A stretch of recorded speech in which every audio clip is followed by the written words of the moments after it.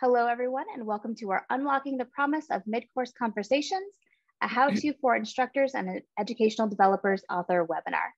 My name is Patty Webb, and I'm the marketing manager for Stylus Publishing.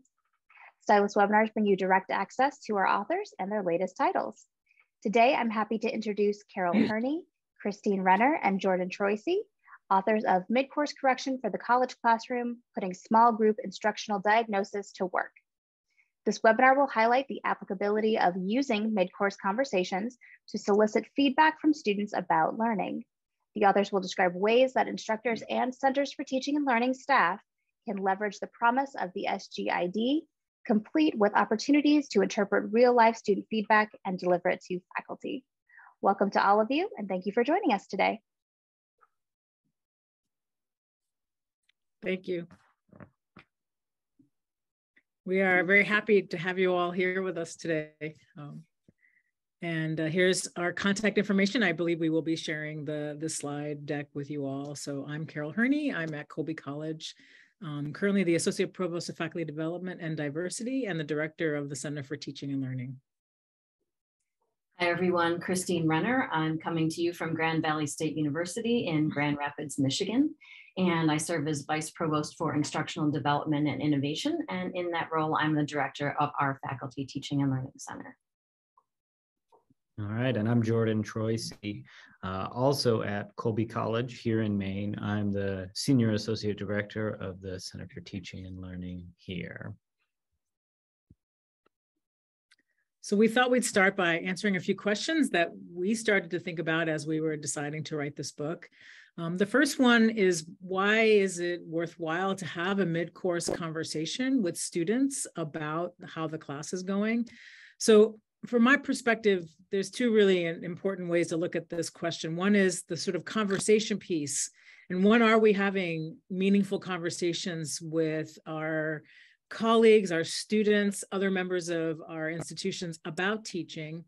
So the mid-course conversation kind of does all of that in one experience, where you get to talk to students, where there's a conversation with the instructors, and then there's also a conversation across the consultant who's doing the SGID and the instructor. So it's an opportunity to talk about things that sometimes we just don't have time to. We don't really sit down at meals and talk about some feedback that we've gotten from our students. So that's really one of the important reasons that we think this is so impactful. I think the other thing is sort of experiences that maybe if you might have had in your own teaching, where you get your end of the semester feedback and you're like, oh, if I had only known that they liked a particular thing, or my students were sort of frustrated by something, then I might have had a chance to at least address it or maybe make some corrections. So from those two perspectives, the sort of very pragmatic teaching perspective and the also just sort of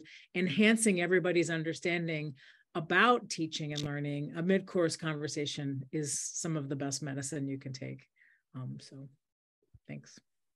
Yeah, and I'll chime in on why the SGID. So this was a passion project of mine while I was on sabbatical doing research and working with Carol and Christine. So my background is in psychology, and I take a lot of sort of evidence-based approaches to how we do things in the classroom. And for me, looking at, starting to examine and think about the SGID was both something that I wanted to implement and know more about and see how it would function. But then also, it was the SGID is something that we had seen little clips of evidence in various places, but what we really wanted was a bigger picture of the whole process. And like Carol as well, this sort of mid-course conversation piece is also something that I've just always found very compelling. It's right at the point where you can get the actionable feedback about how things are going. It's conversations with the student, it's conversations with a consultant who's done an awful lot to come to understand how the course is operating. It's exactly the kind of thing to sort of take with you and then help finish strong for the remainder of the semester. With that said, I'll hand it over to Christine. Sure, and I think one of the reasons we titled this webinar Unlocking the Promise is that as we have been working together, Jordan, Carol, and myself, for the past few years, that idea of really unlocking the promise of an educational development practice that some may take for granted or may have just decided, well, I'm not sure we need to do this anymore. We just kept finding more and more promise and more impact and application. And the research that we did, we just really thought that there was a need to sort of put it all together and really show a bigger picture of the SGID and the promise of the mid-course correction. So we're excited about this project and about this book and really this conversation today. All righty, folks. I'm going to take us through some of the essential elements of small group instructional diagnosis, or SGID, although certainly, as we have come to find, it goes by very many different campuses. So you might have a process very similar, but called something else.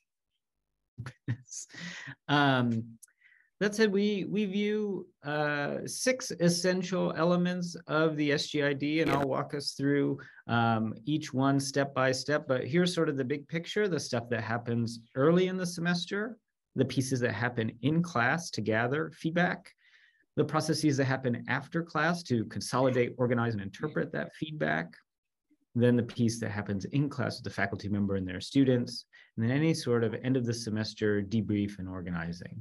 So let me walk us through this bit by bit, especially for those that are new to this process, haven't done it before, have done it once or twice, or are looking for additional clarity. We view the first step early in the semester as sort of organizing and logistics. This is true if you're at an institution that has a sort of substantial program associated with SGID, perhaps through a Center for Teaching and Learning or some other office. This would also be true if you are colleagues with someone down the hall and you want to have a little SGID swap in your department. So the first thing that has to happen is at some point early in the semester, establishing the logistics of what's going to happen and when the SGID will take place, what classroom, what space, establishing a post-class meeting to go through the feedback, swapping of any information about the course, such as course syllabi. At some institutions, individuals can engage in a sort of fairly lengthy conversation early in the semester about the course to say, here's what I'm really thinking about. At other places, that sort of initial swapping of information is somewhat smaller in scale, but sort of establishing what's going to happen when, who's involved, and how it will all take place. We'd be happy to talk about if folks are curious about scaling up or how to implement this in a programmatic way. We'd be happy to talk more about the specifics that we use here at Colby and at Grand Valley as well. So I'm going to move us forward now. Check into, once we've established those logistics and we're visiting the course, what happens when we go into that classroom? For us here at Colby, we engage in a short observation of teaching, usually about 5 minutes. And then after that, the instructor leaves the room.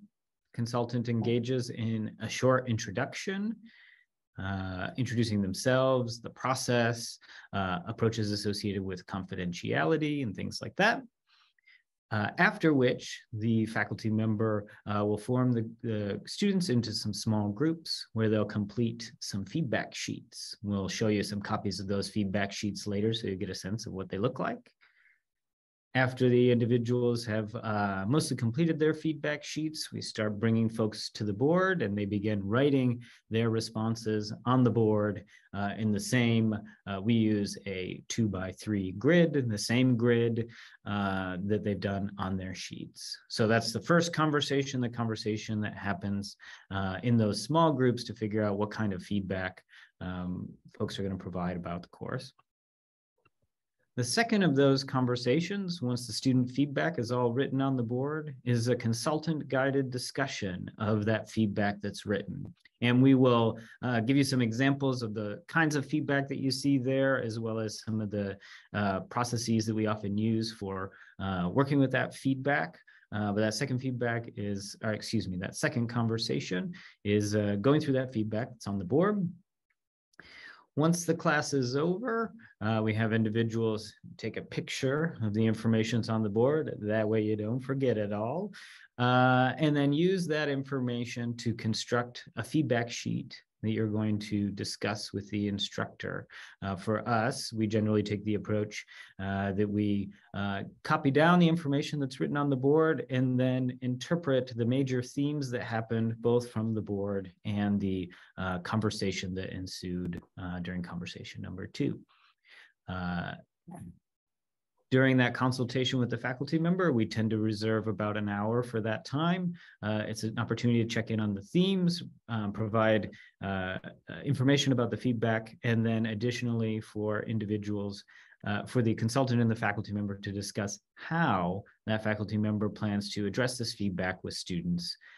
Conversation number 4 is what the faculty member then does with that information. Goes back to the class, ideally the next class period or certainly soon thereafter, to say, here's what I heard. Thank you so much for providing this feedback.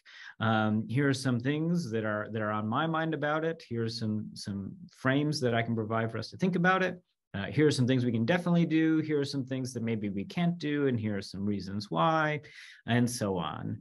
And then the last phase, as we get towards the end of the semester, we always find it very worthwhile to do a bit of debrief and reflection on the SGID process. That could include individuals who've done SGIDs in one another's courses. That can include, if we have programs that exist in a Center for Teaching and Learning, an opportunity to sort of say what worked for us. Were there problems? Were there programmatic things that were complicated? Or were there things that came up we never could have expected? That late in semester piece helps us catch those kinds of things so that we can revise and see what's coming up for the next semester.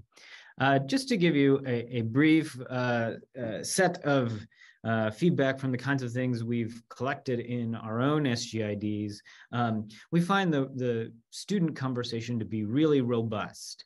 They'll say things like, Sometimes they'll come with a really honest comment, like, since the homework is due the night before class, I often procrastinate, or the TAs for this class are not really well prepared to help me during office hours. But we also get some real gems and favorable feedback as well. All of this is very useful. For example, I always review my notes right after class so that I'll figure out what I've missed, or the professor facilitates a really great discussion. And those are certainly things that we as consultants bring to that professor as well.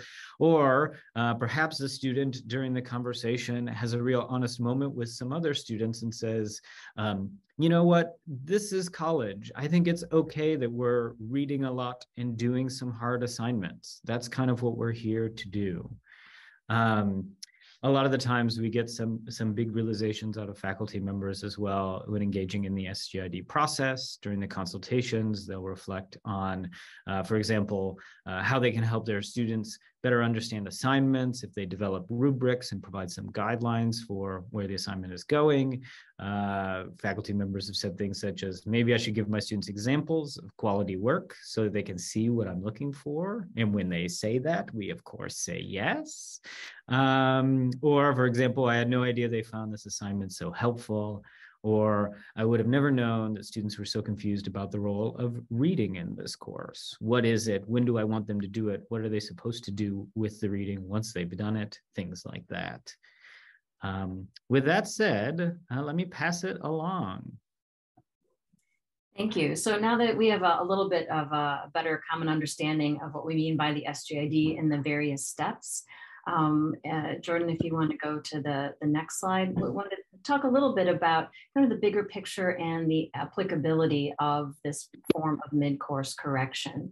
And really from the research that we did, not only from looking at the literature, from survey work that we did, interviews with educational developers, and our own experiences, the more we dug in, we realized that there are so many different applications for the SGIDs and so many situations where the SGID was either being used or had the potential to be used. And so here are just some of the audiences that we had in mind when we were writing this book.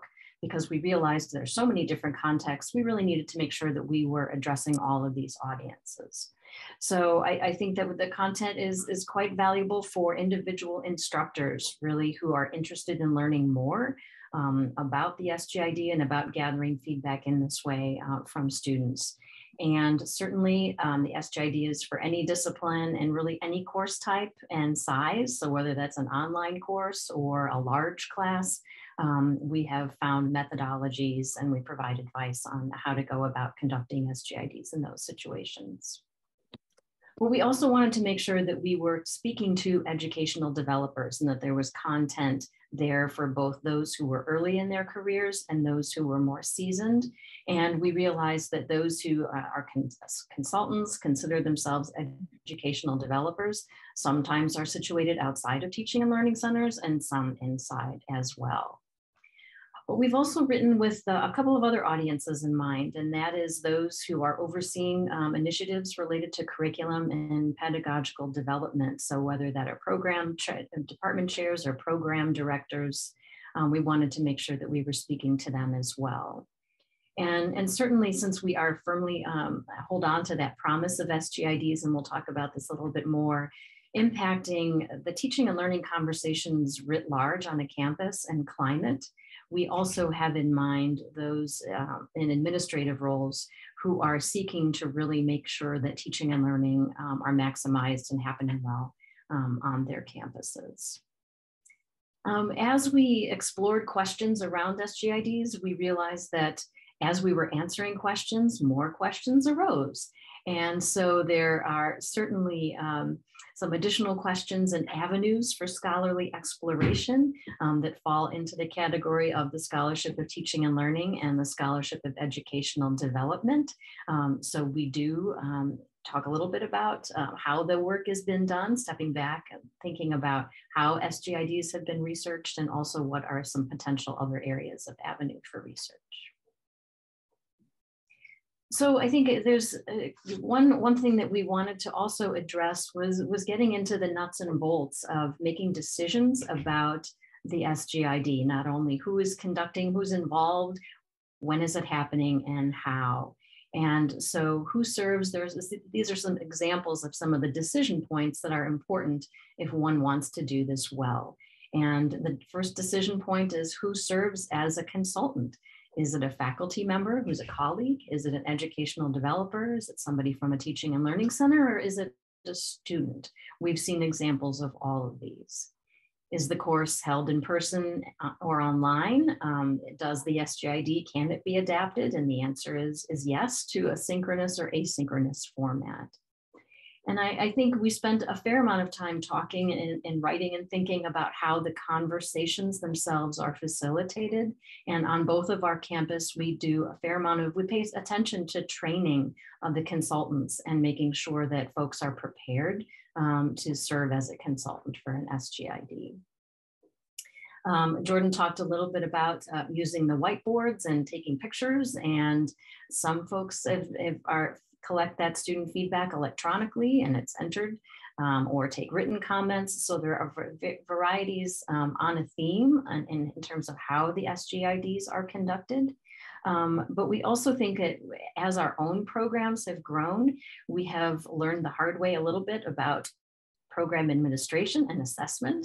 So we wanted to put some things down and share some advice and suggestions really about how to get folks registered and how to collect assessment data, and really how to think about SGIDs, not just from the individual perspective, but also the programmatic level as well. So on the next slide, in addition to the nuts and bolts, we wanted to really step back and also think about the bigger picture. And again, back to that idea of the promise. And that is that the SGID can live in a number of contexts, not only to facilitate and be part of teaching conversations between two instructors or more, but also the opportunity to embed the SGID into initiatives, either at the department level or as part of a general education reform effort, to really make it part, that information and feedback from students, part of that conversation and part of that initiative. Certainly with and without a Center for Teaching and Learning, the SGID is an essential element and service, I think, as part of a consultation service.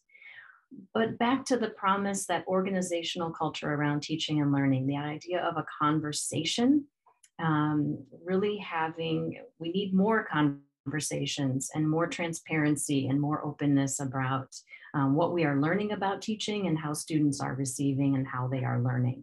So the promise of really opening up on a campus level, I think is very exciting to all of us.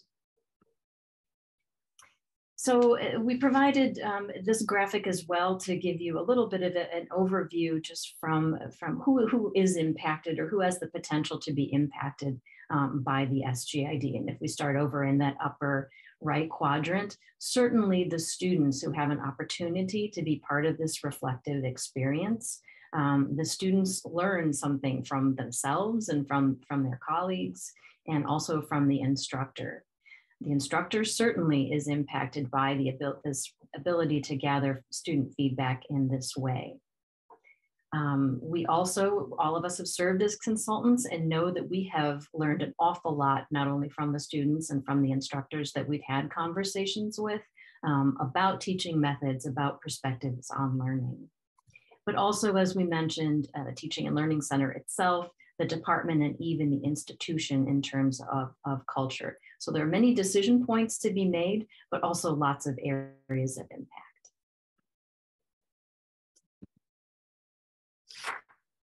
All right, so as we had planned, we've got a fair amount of time to kind of bring you through as much as we can, a sort of a real SGID experience.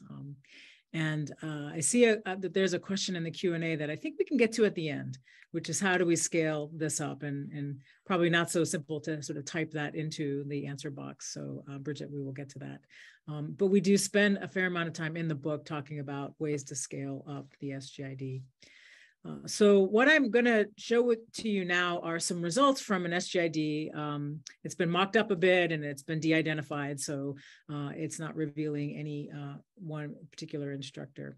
So the first thing I want to point out to you all are the questions that we use here at Colby, which is also another decision point. So if you are looking for a series of questions, we have a variety of options that are available in the book, but the ones that we use are shown here. We ask the students to get into small groups and answer questions about what are they doing to help their own learning, what are they doing to hinder their own learning, and what can they do to improve their own learning. In the next row, we ask them what generally about the course. So the bottom row of questions are about the course or the instructor. What helps their learning in the course? What hinders their learning? And what suggestions you have to improve their learning? We try to reserve a 30-minute block of time so that when we come in and do our little 5-minute, just sort of, getting the professor's attention, watching them finish up that 5 minutes observation, we have a full 30 minutes for the students to do this work and then for us to talk with them about what they've written down. So what you see in each of these boxes are actual texts that students wrote on the board. And oftentimes what you'll also ask them to do is check mark if their group also agrees with a comment that they see that another group has indicated up there.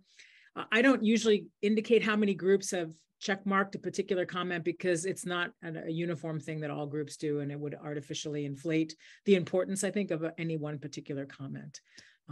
We try to forefront the process of learning in these questions because otherwise, I think it can often take a direction in ways that you're not necessarily wanting. So I've certainly had students tell me that they don't like the tie that a particular professor wears, or they don't like the time of day that class is, or the room is too hot, things like that, which are, of course, good to know, I guess. I mean, now I know that the professor wears interesting ties, so that's a good thing, I guess.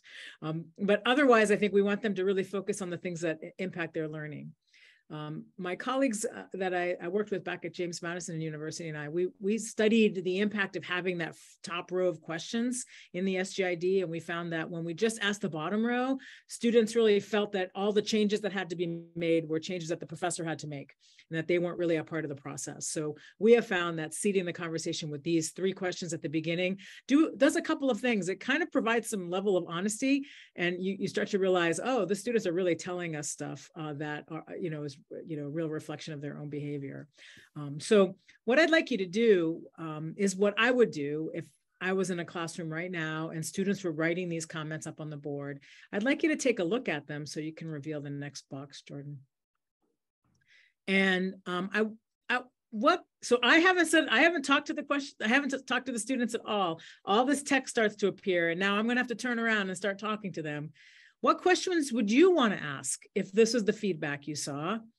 Or what results do you want students to explain to you? Jordan showed a result in one of the previous slides that says something, oh, the professor does a great discussion. And I would want to know, like, what's a great discussion? Why is the professor's discussion so great? So where are the areas you'd want to dig into? So take a peek. We're going to give you a few minutes to look at this, and then throw some questions that you'd like to ask into the chat. Then I will show you a little bit about how I navigate this next part of the conversation. So here's what conversation number 1 produced, and then we'll talk in a second about the curiosities we have about this and how to move forward. Good questions, folks.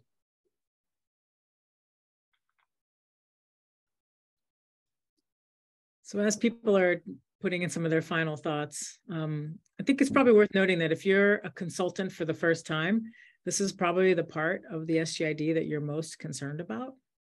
And so we do spend some time when we're training consultants to prepare them for this moment, except every single one of these moments is different.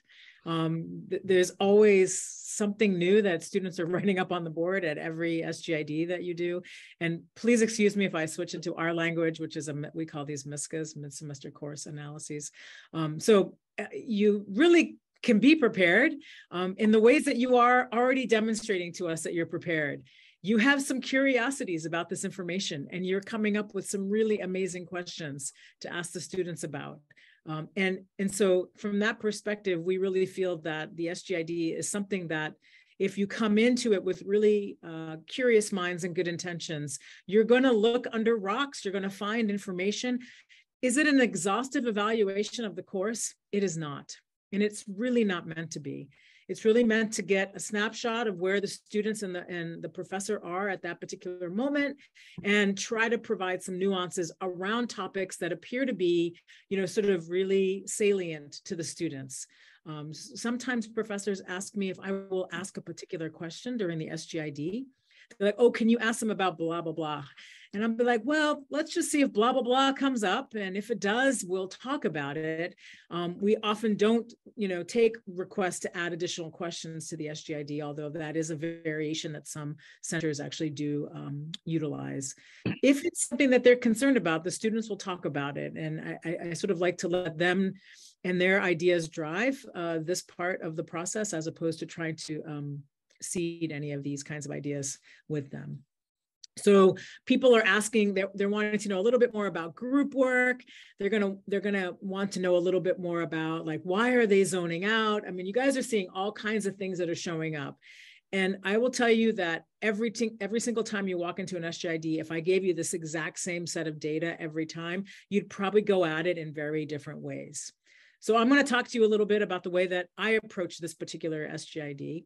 And so Jordan, can you send us into the next slide? So what I try to do is I try to look for themes or areas of interest that either I want to know more about or that appear in more than one of the boxes. I find that getting students to start talking to me in the large class format is something to be intentional about. They're not inclined to want to, even though that they've put all their ideas up on the board. So I find that it's helpful if I start talking to them about something that's very related to a comment that they put in there about their own behavior. I try to not go at things that I don't really feel like need a backstory. And so that if I have time to talk about everything on the board, I will, but there will be SGIDs where you just have way too much information up there and you do not have time to talk about it all. I also find it really important and helpful for me to, at the end of when I finish my conversation with the students, is to just say, okay, here's what I'm hearing. Here are the main takeaways. This is what I feel I'm going to bring back to your professors. Is there anything else? Have I missed something? Oftentimes students will stop afterwards and add a few additional comments, and that is often very helpful as well. So in this particular SGID, the themes that stuck out to me were this one, theme number 1, which was about reading. I would say that in 99.9% of the SGIDs, readings is something that comes up. And I like to go for this first because they really feel comfortable talking about why they're reading, why they're not reading, and why they should read either closely or 2 times or whatever form of harder reading they think they should be doing. So I would have a conversation with them about reading, and I would make sure that I can get as many voices into that conversation as possible. I tend not to pick on a particular individual student. I will ask them to raise their hands. Sometimes they all start talking at once. I had this SGID once where all the kids came up to the board and they just kind of huddled around it and wanted to talk about all the stuff. I'm like, okay, let's do that. So this is a particularly good theme. It usually reveals some behavioral issues on the part of the students, some confusion that students often have about the role of reading in the course, something maybe the professor might have described on the first day of class that they need to examine with the students. So this is a nice low-hanging fruit. There's usually not really many grades associated with it, but it is often a very key element that is something that's going to play itself out. And if I'm having trouble getting students to talk with me, I will, remember, you had opportunities to talk in your small group. Does any small group want to talk about something that's, related to their conversation about reading so that it doesn't become, sort of singling out a person? All right, so that's theme number 1. I then went to theme number 2, which from, when you're in the heat of the moment, this is the kinds of things you start to look for. I found the group project thing also very compelling, and I wanted them to talk to me more about it. And again, it's really one of those things where once they start talking to you, they're talking to you, and it's great. It is the reason why I think I just want to do SGIDs for the rest of my career. It's just so much fun to be in there. They get really excited and interested in talking to you about what's going on. And so what I found out here really actually helped the professor make some changes to the group project. They weren't sure how they were graded. They didn't understand how the work was supposed to be divided up amongst each other, among other things that I will share with you when I reveal the feedback that I provided to the professor. And another theme that I saw was one about how class time is used. So many of you point out the zoning out during class. It is very interesting how often they tell you that, or that they're procrastinating. So I often want to know, is this regular college student procrastination, or is there something going on? And if it is college student procrastination, how can we address it? So in this particular one, I noted all of these items to the students, and I'm like, well, so it seems like we're, having some issues with how classes, what's going on during class. So talk to me about it. I try not to solve problems with them during this process. It's an easy thing to want to do. I want to make sure that I position the instructor to be a part of that process as well. So I don't want to make suggestions about how some of these things can be addressed because I'm not the instructor of this class. So it's also a very hard muscle for me not to flex because I often have some suggestions that I want to impart upon them. But I think it's important for the consultant to play the consultant role, which is, you're gaining this information and this backstory from the students. And now you're wanting to be able to turn around and have a conversation with the professor, and then hoping that that information comes back through the professor in a way that is, sort of partly how they own it and how it fits best in the course that they're teaching. So here's the third theme. The last theme, I was kind of funny to call it a theme, but I decided to call it a theme anyways. Are some comments you just want to talk about. In and of themselves, there weren't a whole lot of comments in this particular SGID on office hours, but I know that on my campus, office hours are a real thing, in that students really struggle with how they're supposed to utilize them. There's a lot of anxiety about going to them. So I want to ask, are you going to office? Do you have to go to office hours? Is everybody going? What's it like when you go to office hours? So it could be that one particular comment like this one is large enough in the sort of context of the course or in the context of the institution that you really do need to attend to it in ways that I think allow you to bring back some information regarding, the ways that students are thinking about this. So I someone asked in the chat earlier if we record these conversations. Sometimes I wish I did. And as I get older, I wish this even more. But as soon as I finish this conversation, I take pictures of the board and I go back and I write down, these are the 4 themes we talked about. Here are the things we talk about. I try to get that out of me as quickly as possible so that it doesn't end up in some other database inadvertently in my brain. So once you're done with this conversation, and before you go to the next slide, I just want to address, sort of the issue that might come up, which is how do you make sure that you're hearing from all the students and that the feedback is, really reflective of all the student experiences. I think it's probably not possible for that to happen.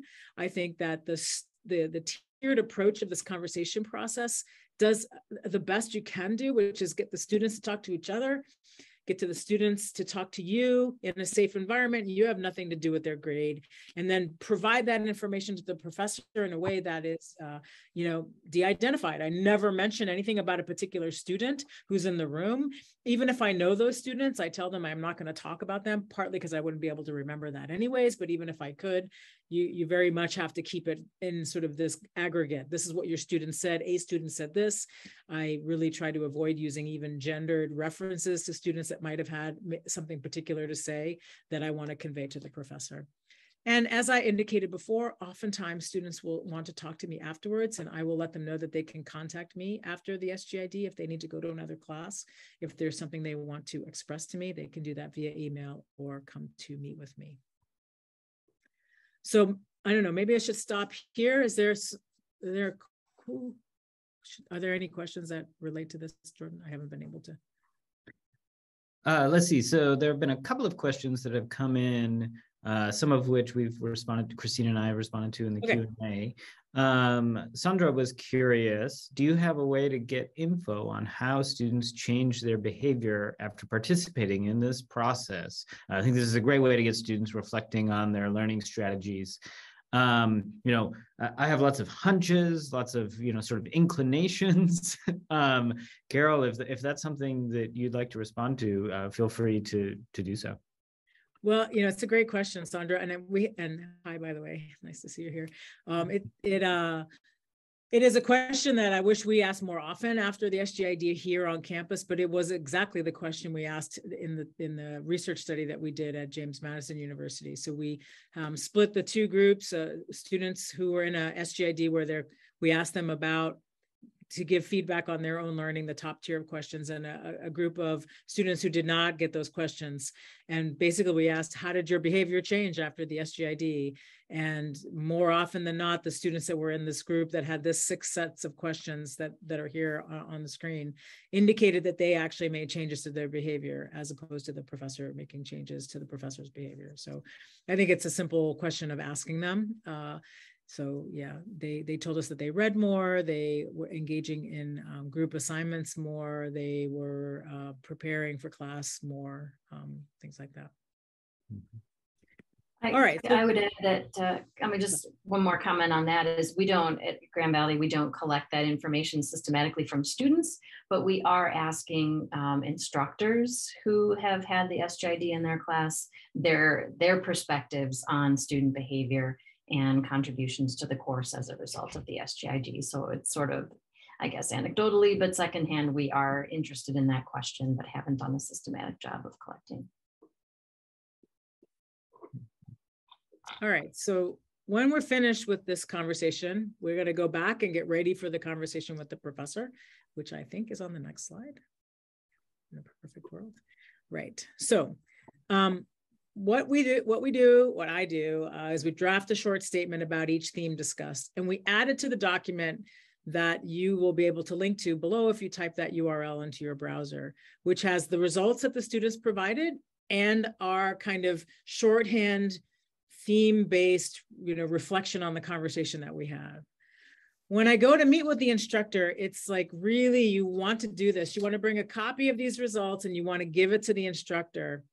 But you should not do that. We don't need that yet, Jordan, sorry.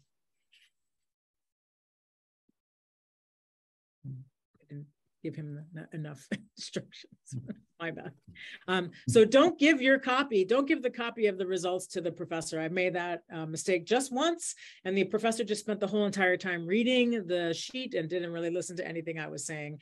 So if you want them to listen to you, which is sort of the point in this consultation conversation, let them know I'm going to give you these results. And then start by asking them to share some of their thoughts about the course and some of the issues. I often want them to describe for me some of the assessment strategies that they use, just so that we're all using the same terminology about the course. So what do they call them? Quizzes or, homework assignments, projects, what have you. And then I share with them the themes that I observed and the ways that the students really, and the discussion that I had with them, deepened the understanding about how these themes were impacting their learning. And then I do spend, this is now the time where I can flex my, educational developer muscle, my CTL director muscle, I taught large classes for a while muscle. I've read a few books on teaching and learning muscle where I'm just like, or that I've done a million other SGIDs. So I know, because I've done an SGID in Jordan's class, that Jordan tries these things in these particular situations. So the wealth of experience that the consultant brings from all of their own experiences teaching is where you basically can be like, hey, I just read this book, Small Teaching, maybe you should try this kind of idea, or I've tried X, Y, or Z, or your students actually suggested a solution. And I thought that it's kind of got some legs, so let's talk about it. So the consultation really becomes this place where we talk about how to best address the feedback. And I think it's really important to say that sometimes I think the professor feels an obligation to address all of it and make something happen immediately. And while I love the title of our book, Midcourse Correction for the College Classroom, some of the things that we find out in an SGID cannot be fixed mid-course. The ship has sailed. It's such a structural change that the professor may not be able to make those changes mid-semester. So that is the other thing that I think is important to remember. When you're doing the SGID with the students, you should not lean into promising them any changes. What really is happening here is that everybody has a broader and more enhanced understanding of teaching and learning. And out of it will come often a handful, one or two really important, useful mid-course corrections, right? But if you try to do them all, that would cause a whole bunch of other problems in the course that may not be easy to address. So I think going into your conversation with the professor is one where you want to make sure that the professor has a good plan moving forward, that you can't change that they bought the wrong textbook, that maybe you do need to get a different textbook, but going in there and taking their textbooks away and giving them a new one is not necessarily the solution here. And I'm going to stop here and make sure that either Jordan or Christine might want to add some ideas here about the ways they approach this conversation with the instructor. Let's see, something that came to mind for me, someone posted in the Q&A and I responded, and I think it's worth bringing up. How to approach this with someone who seems sort of reticent or defensive in their approach or seems concerned about the kinds of feedback that they're going to receive.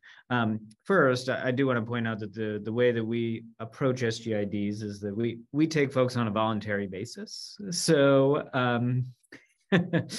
hopefully everyone who's signed on has said, yes, I'm interested in this feedback. I think it would be very useful. However, that point notwithstanding, some folks are impervious to feedback. The most significant feedback would roll right off their shoulders, and other folks, feedback can hurt or be difficult to hear or things like that. So I think sort of a process of kind of reading the room, what you know about the instructor can be very useful there. I think easing into the conversation that you have with the instructor about, tell me a little bit about your design of this course or the kinds of things that you are keeping in mind.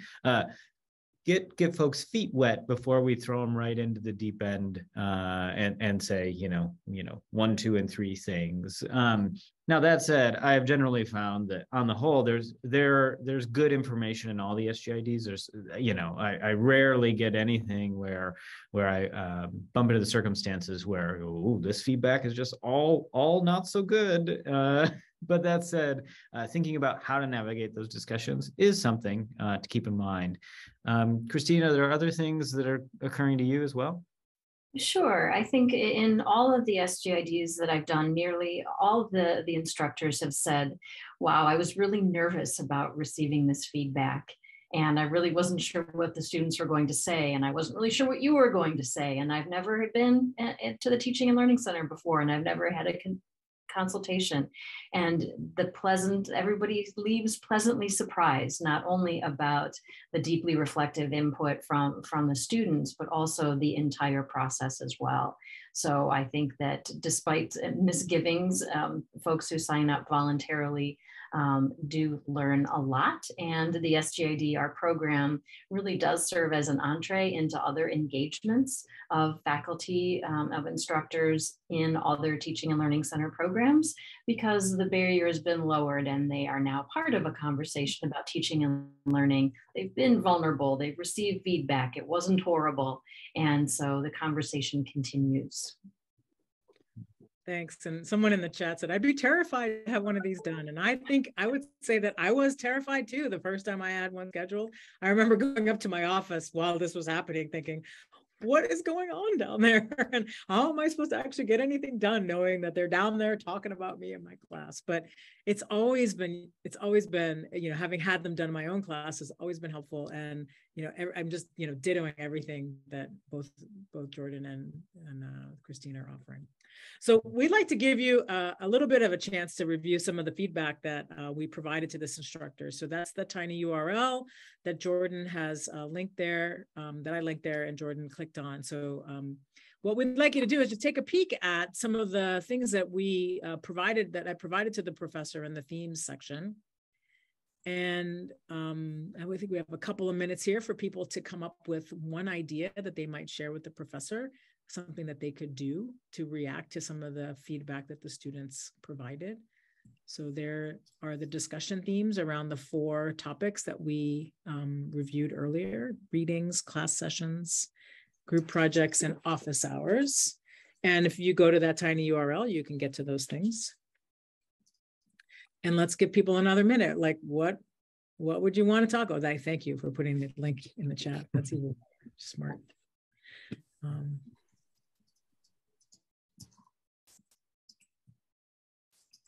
We got one idea. Suggest that students come to office hours in groups to make it less intimidating, or invite them in groups. Bravo, you're hired as an SGID consultant. It's as simple as provide rubrics for projects, right? So you could even offer to help them create a rubric, give them some sample rubrics, you know, lower the barrier of entry to some of these ideas. Ask students why they're not going. Recommend that the professor requires students to come to office hours, right? So that they see that it's not so intimidating. And, you know, and you'd think that professors might have figured some of this out before, but they haven't, right? So we're trying to maybe demystify things that we know are really high impact and inclusive and equitable practices. But if you've just come from getting your PhD somewhere and you're landing in your first teaching job, often these things aren't that necessarily obvious to you. So the instructor could provide questions along with the readings to help the students focus. Right, so readings become more intentional if the students know exactly what they're supposed to be reading and what they're supposed to be getting out of the reading.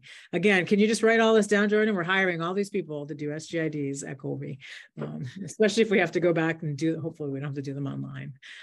So these activities and this feedback loop is something that you're really setting the professor up, you know, to close the loop when they go back in to talk to the students. So why don't you just go to the next slide, Jordan? So, you know, this is the part that I always wish I could be the fly in the room to listen to what the instructor says to the students, because you're not there for this one.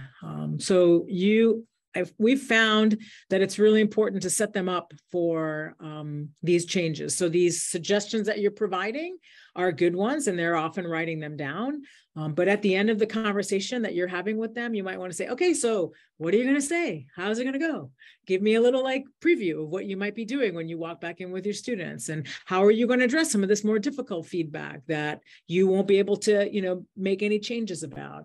It helps them kind of feel more relaxed about it and empowers them to actually do this. And this is also the time where I often encourage them, if there are other things about this feedback that you don't understand or you want more backstory on, you can ask now because it's been given to you in this anonymous format.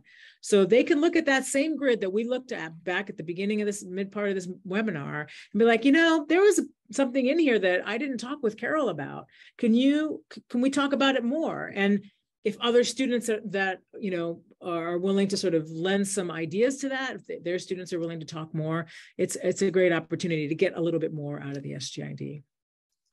The one other thing that came up in the chat that I just want to mention here that might actually have the other conversation or the other way that SGIDs might be used from the instructor's point of view is in their annual reports or their tenure and promotion dossiers. What we do at COBE is we don't share this information to anybody except for the instructor. So the instructor has the power to put them into their dossier if they want. And again, we try to help them to understand that these are not evaluations. These are, formative feedback experiences that they've just experienced in their course, so that they can contextualize that as being part of being a reflective teacher. I did a SGID. That's not the important part. The important part is that when you did the SGID, you then realized these things and made some mid-course corrections that semester and are planning other ones for future semesters. So in my role as faculty, associate provost of faculty development, I work with faculty on their dossiers and help them to integrate their SGID data. But this last conversation is the black box, and we do hope that these are productive opportunities for professors to close the loop. But this is where the magic happens here, and we'd like to know more about it. So I think Jordan's kind of cooking up some ideas on how we might be able to figure this out at some point. So we're super happy that you've hung in here with us, and we're happy to answer any more questions that you might have. And I don't know where we are with all the chat and Q&A because I'm trying not to pay attention to that. I think we've been pretty good at keeping up with chat, but please do type into the chat or Q&A if you've got any questions that are lingering, or if some have been unaddressed. Feel free to copy and paste. Well, and I'm just realizing I promised Bridget a conversation about scaling it up, right? Thank you. Oh, yes. So, so the first thing you need to do when you're going to scale up your SGIDs, in my opinion, is get more people to be consultants. And I think the best consultant, and we've kind of talked about this before, is someone who's had an SGID, but that at some point I did my first SGID without having one done in my own class. So, I think you don't have to have that barrier. So you want to grow your SGID team. That's the most important, your consultant team.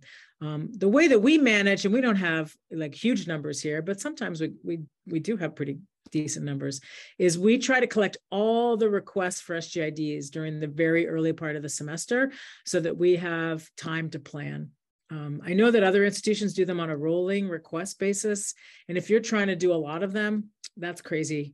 It's really, I found it really hard to manage. So more consultants, a thoughtful kind of registration request process early in the term has allowed us here to do upwards of 40 in some semesters, which is a lot for a small college. But back at JMU, we used to do like 150, and that was the only way we would be able to get something like that to happen. So I'm opening it up to my co-authors for some of their sage wisdom here.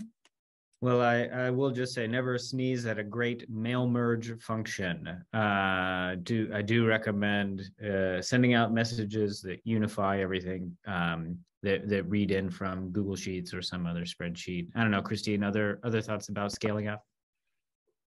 No, I think you've hit it all on the head, and I know that we have some wrap-up comments from our hosts here. Mm-hmm. Sorry about that. We have so many questions. I feel like this is like one of the most interactive chat bars I've ever seen. If you have any unanswered questions, or if you want to keep talking with our authors, feel free to email them directly, or you can email our general email, stylistinfo@stylispub.com. I'm going to do a quick conclusion, but then if our authors are ready, they can keep going until they are ready to go. Thank you to all of our authors for sharing their time with us today. And thank you to everyone who tuned in live with us this afternoon on Zoom. If you are interested in ordering Midcourse Correction for the college classroom, use code MIDCORE, MIDCOR, to get 20% off the book and free shipping from Stylus. I will share the link and code in the chat bar. The webinar video replay will be available by Friday and shared on all of our Stylus social media feeds. Registrants will also receive a follow-up email with all of the links shared today. Also visit our Stylus webinar calendar to check out our upcoming webinar events. And if you have any feedback on this webinar or any requests for future webinars, please feel free to email us directly at stylusinfo@styluspub.com. Have a great afternoon, everyone. If you want to stay in the room, you are more than welcome to. All of this information will be in the chat bar. And any last minute questions, please feel free to go ahead and ask.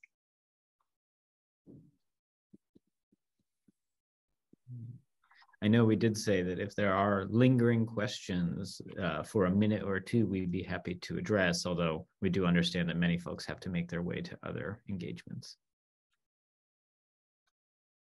Let's see, Bridget just posted a question into the chat. Been training students on how to run SGIDs. Pros and cons to this? Any thoughts? Well, hold on. I did the punctuation wrong. Pros and cons to this. Any thoughts? I mean, I think one of the pros is that the students will tell the other students more than they'll tell us. I mean, even though I feel like they're being super honest with us, they're being honest, they're not telling us everything. And that we've had that experience because we have some learning assistants that we've been working with, and what those students find out from the ones that they're working with is just like eye-opening. So that's a pro for sure. I think from my perspective, one of the cons is that conversation, really number 3, where the consultant is providing the feedback to the instructor, but also providing some additional resources and contexts and suggestions. We find that those of us who've kind of been training the consultants, that's a big piece. And we haven't figured out really what we would do with that for students. Like, what are some of the resources that they would draw from and experiences if they haven't been an instructor in a classroom, if that makes sense.